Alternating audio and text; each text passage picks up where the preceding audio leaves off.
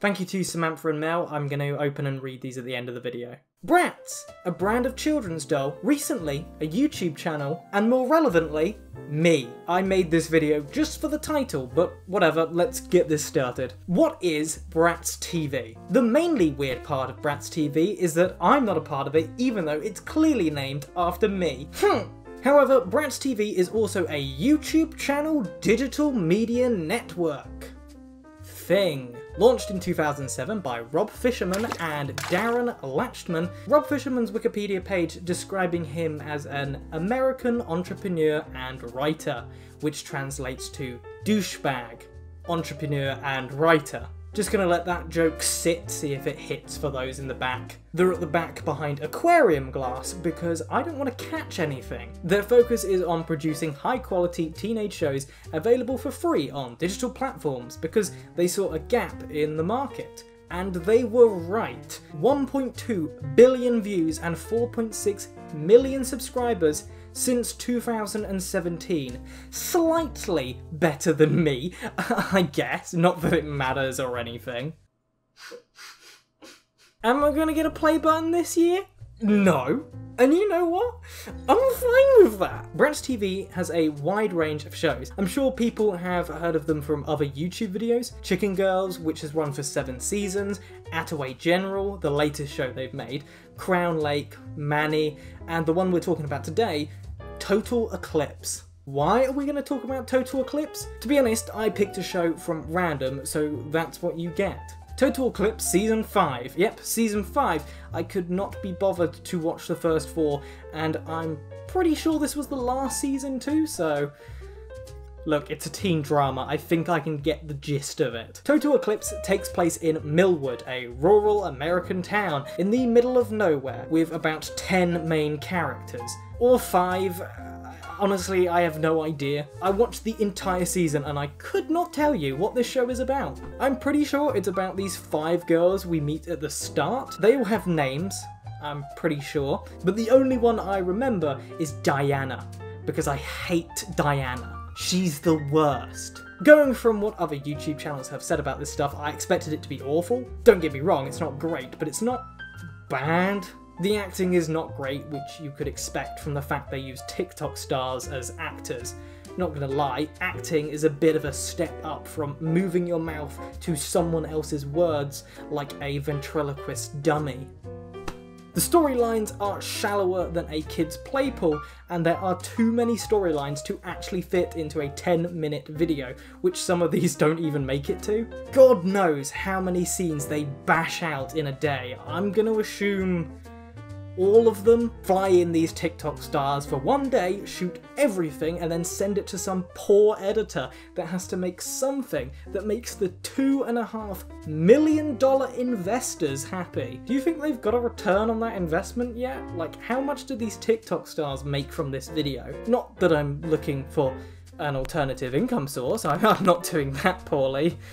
I can believe that they film in a day though, as these scenes consist of bedrooms, coffee shop, ice cream shop, classroom, outside house, grass. So around 4 out of 6 of the scenes were shot in some warehouse, and the other 2 were shot outside the warehouse. Explaining the plot of the show is going to be difficult, so I'm going to try and break it up into sections and give you the highlights. I didn't write their names down in my notes, and any additional information left my brain the moment I stopped watching. I'm going to be referring to these characters by their one trait that I remember. Juice Girl, Loud Girl, Journalist, Dance Girl, Diana. Boy 1, Boy 2, Boy 3. We're first introduced to our main characters as the Coven of Witches, calling to the stars for mystical knowledge. They just look at a map of stars on their phone, and somehow just looking at Libra is enough for a future prediction, which you can see anywhere between April and July. But no, tell me again how astrology isn't a bunch of bullshit. You'd think that astrology plays a big part in this show. It's called Total Eclipse, that's kind of spacey. The intro sequence is all space themed and constellation themed, and the first scene of the new season is astrology. But no, you would be wrong. Without watching the first season, I assume what happened is someone had an idea for a show that was linked to astrology. All the people were linked to star signs and astrology. And then the writer just forgot and started writing the most generic teen drama possible. When you look up generic teen drama in the dictionary, you won't find it because it's not a single word, but if you could, it would be this show. The first episode is like 10 minutes long, and when I wrote my notes, I had a note at 44 seconds in, and then the next one was 9 minutes in. So from that, you can pretty much tell nothing of worth happened.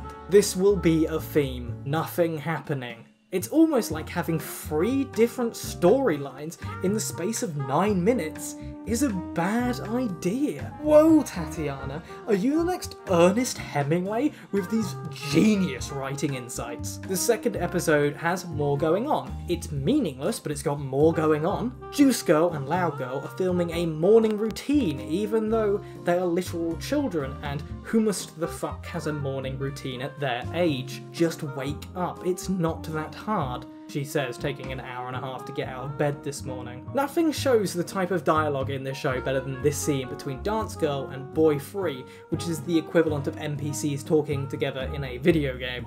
Wait, don't I know you from Magic Moves? Felicity's class. Yeah, I think you do. Cassie, right? It's Jerry. I remember. How's it going? Great, I'm at Highland Dance Conservatory now. Are you still dancing? When I can. Well, the auditions for next semester are coming up. You should apply. You think so? Yeah. Ooh, do you feel the chemistry?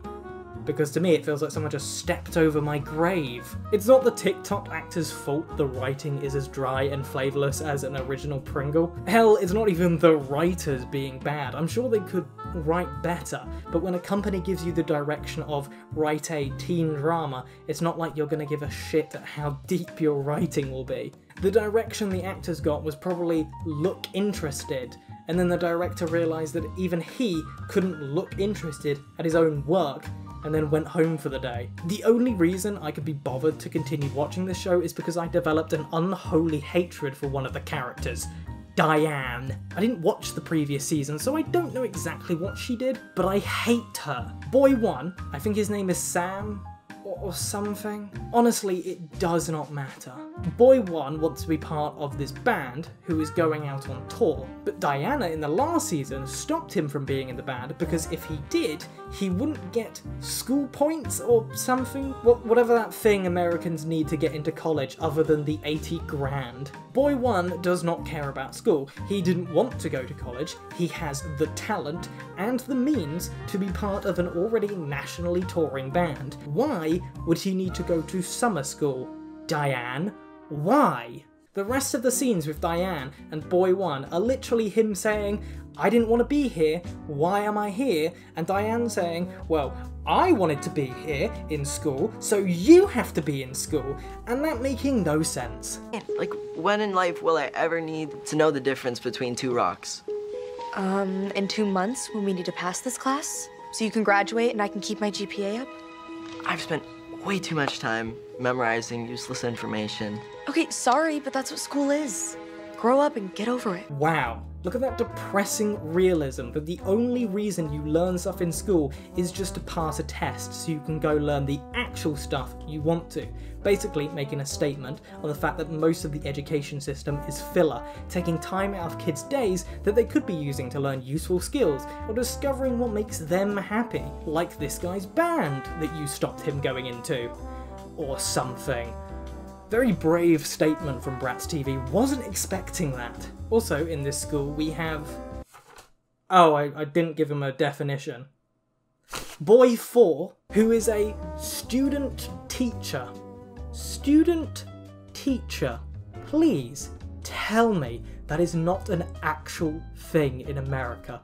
Oh my god. They would not last 5 seconds in an English school. Adult teachers get bullied in English school. How is someone your own age meant to control a class? There are 7 episodes in total, and describing the plot for the whole thing would be mind-numbing, and I don't want to do it. So instead, let me just sum it up. The girls start a war over which shop is better, the ice cream store or the coffee store. The mob threatens Junior, the owner of the coffee store, for some reason. The girls then hold a meeting with the mob and convince them to let Junior keep the coffee shop because they are going to turn it into a juice bar. And for some reason, the mob is like, yeah, okay, that's cool. Trust me, you're confused, but watching it doesn't make it any easier. Boy 2, who has been decently okay guy, and I haven't had any reason to hate him at all, even though apparently in the previous seasons he kissed 4 of the 5 main girls, or dated them at the same time or something, and he's meant to be a dick,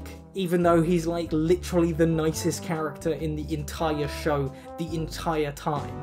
Except suddenly out of nowhere in the last episode he betrays Dance Girl, who he's been now dating. Dance Girl steals the keys to the ice cream store and brings a bunch of fruit to the juice bar, which I'm not sure how. They don't actually explain it. She literally walks in with the fruit and they say, where's all this fruit come from? And she says, oh, long story. Like, did she steal the fruit from the ice cream store, which is very much a crime? I don't know. Also, the mob is in the juice bar for some reason, literally just having some juice. They're called the Roach Gang.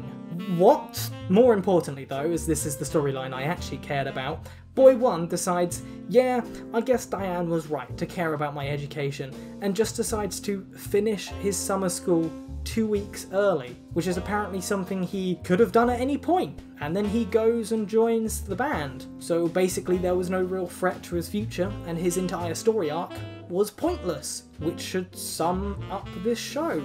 Pointless. The show has no direction, no morals, no talent. But it's all over now, so who cares? Alright, let me open these parcels real quick. So we've got a letter from Mel, which is got a picture of some British soldiers firing guns, which we always like to see. Dear Miss Tatty, I apologise that this is not a gift, but I hope this looks nice on your wall nonetheless. It will. I like British soldiers, possibly shooting Americans. I love your humour. The jokes about being the best, it's quite refreshing than hearing about YouTubers saying, I hate myself jokes. Reenactors period dress fire their muskets in honour of the King's birthday. Well, I mean, why not the Queen's birthday? Like, why not just have the monarchy? Like, America should be a kingdom and they should be under our Queen.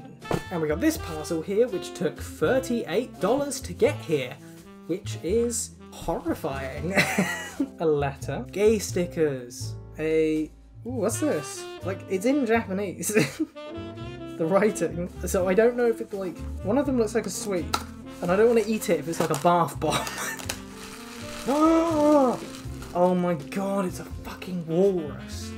It's a little walrus statue. This is, oh, that's good. Oh, I like him. You can't see him. He's on top of my computer. I'm gonna put him here for now. He's gonna sit there. I love walruses. I love how with walruses, like, clay works so well for them, because like any scratches like in the clay that normally on any other statue would be like imperfections, like on the bottom, and just where like it's been like squished a little bit. That's fine. That's how walruses look. just a blob of imperfection. Ah, God wept when these things leapt out of the ocean. There's a little sheep in this bag. What is this? Is this a Pokemon? I don't know why I smelled it. I just thought, like, what if it... What if it's food? I'm such a fat bitch. I'm gonna put it on the walrus. Oh yeah, and I do apologise. This I haven't done a lot of videos recently, but also I only just got these. I know that this one was delivered like on the 2nd of October. 2nd of September, sorry. So I didn't get it for like a month since it got delivered. That's just because I only check my mail once a month, because I don't like travelling into big cities more than once a month. Because of current events. What are these? Oh! Oh, I know who sent this! It's drawings which is gonna get blurred out with the light. Oh, there you go. Oh my god, my camera actually adapts to light. What the fuck? I didn't even know it did that. Oh, I love that one. Yes, I love that drawing of that dress. Oh, fuck, there are so many dresses that I'd love to try one day. Like, one leg dress. Fuck, it's me riding a walrus. Greetings from Cali. You should have a hopefully intact walrus figure, an eraser. Oh, it's an eraser. I don't want to use that as an eraser. It's a tiny little sheep. And a box from Little Tokyo. And some pride stickers. I really like your videos. Yes, it's lilac or lotus on Discord. I really don't know if I'm comfortable using that as an eraser because I know I'm just going to scrape its face off and I don't think I can do that. Alright, thank you both for watching. I hope you enjoyed this video. If you did, please leave a like. If you're new, please subscribe. But commenting on the video, that helps the most. I have a Patreon and an OnlyFans if you feel like you ever want to support one of them. I mentioned it in the last video, but please treat the OnlyFans just as a regular support site, just like Patreon. The only bonus is every now and again you get to see my ass. Don't treat it as a you pay for something and you get a service, because I am not consistent. I have a Twitter, I have an Instagram, and I have a Discord. Please go follow me on all of those. Thank you guys for watching. I hope you enjoyed, and I hope to see you in the next video. Bye!